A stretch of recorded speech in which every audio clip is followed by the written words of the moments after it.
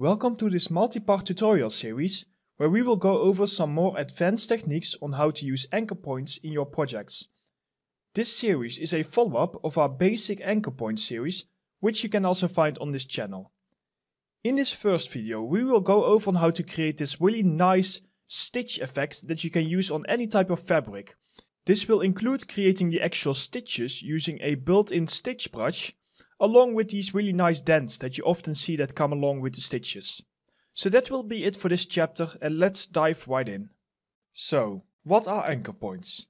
Anchor points are a powerful feature that let you reuse a part of your layer stack. This means that you can define a mask or layer once and reference it dynamically in other layers. If you change the anchor point, all references are updated as well, letting you work smarter and faster. Okay, so we have this really nice model over here that we are going to use for our example. So the first thing that we want to do is we want to go ahead and create a simple layer. The reason for this is because we are going to use a special brush that has built-in settings for our stitches. So what you want to do is in your assets simply go to brushes and type in stitch over here. And then we have this one. If you double click on it, it will activate. And then if you go into your properties, you will see a bunch of different settings here. And you can already see that if I would drag this around, here, see, you can see that these are the typical stitches that you often see. Now what I'm going to do is, first of all, I'm gonna go ahead and just remove the seam in between so that we only have these stitches like this and not that thin line in between. Next to that, I feel they are maybe a little bit small, so you can always just go up here and set the size a little bit bigger, or of course you can do it up here, or you can right click and do it up here. So many ways to do that. I also often like to just click and hold shift, because then I can often create nice straight lines like this. So let's see, this is looking pretty good. Yeah, I quite like this. So let's use this one as a base and then start by building the rest of our structure. First of all, let's go ahead and just call this stitch underscore base. And then what you want to do is you want to go ahead and go up here and add an anchor point. So this is the whole goal of this tutorial. With this anchor point we can still reference the shape and we can manipulate it using fill layers and a bunch of other stuff. And that's what we're going to do now. We are first going to go ahead and give it some interesting denting around the stitches, as if it has been pushed inside of the fabric. The way that you can do that is go ahead and add a fill layer. And let's just call this the form, for example. And honestly, we only really need our height map for this. So just go ahead and turn everything off except for our height map. And then set our height map into the minus. I don't yet know how much, but we will see that soon enough. Now what we want to do is we want to go ahead and go up here to our masks and create a black mask. Once we've done that, we can start by referencing our stitches over here and we can extract the mask from it. The way that you do that is simply go up here, add a fill, and then if you click on your grayscale you can see your anchor points up here, which will have our stitch base. So we basically grab it. Now one thing we need to do is in the alpha behavior, we want to extract specifically the alpha, which will be the stitches. And as you can see here, you can see that that gives quite a big impact. Honestly, for the rest we don't really need to do much. If you want, you can always play around with your levels to make it stronger or less strong. But what we are going to do is we are going to blur it. Because if we blur it, it will just give us like a nice transition. However, I'm going to use a slightly special technique.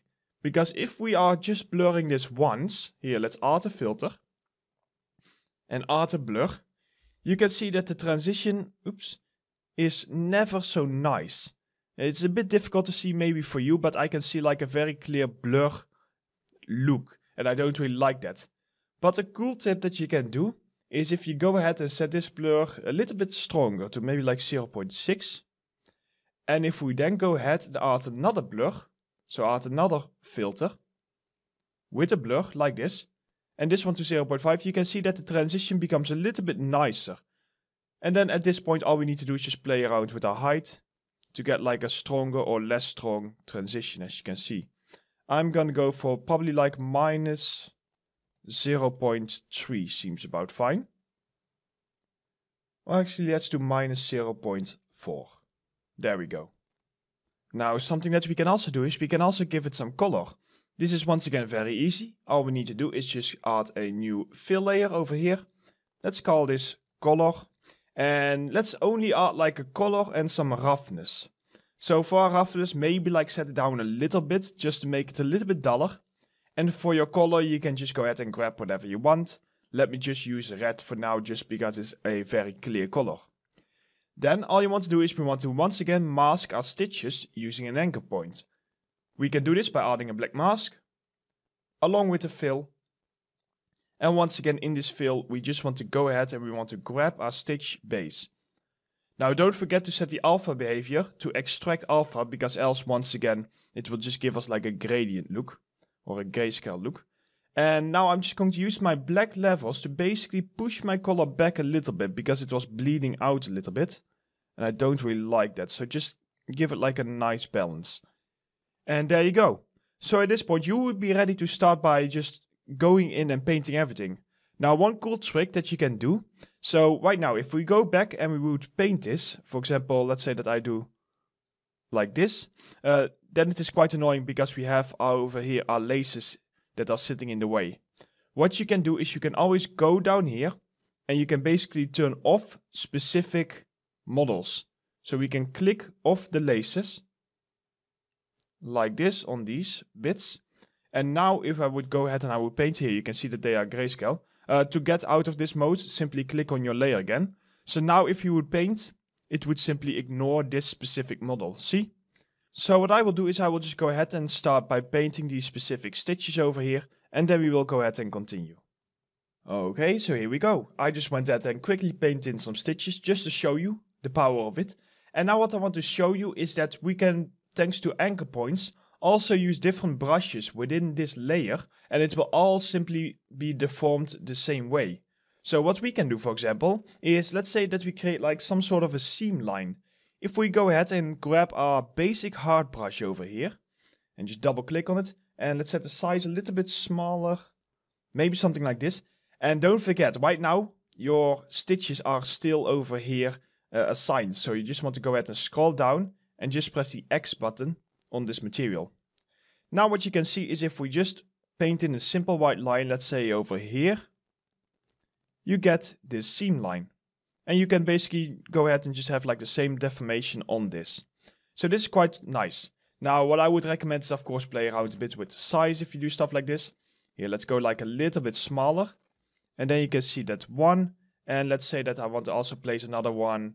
Let's say from like here to for example over here. And then my laces are a little bit in the way, so I might need to just quickly go in and do this. But there we go. So that way you can also just create like some interesting looking seams and stuff like that. And that was about it for this tutorial. I hope that you find it useful, and I hope to see you next time.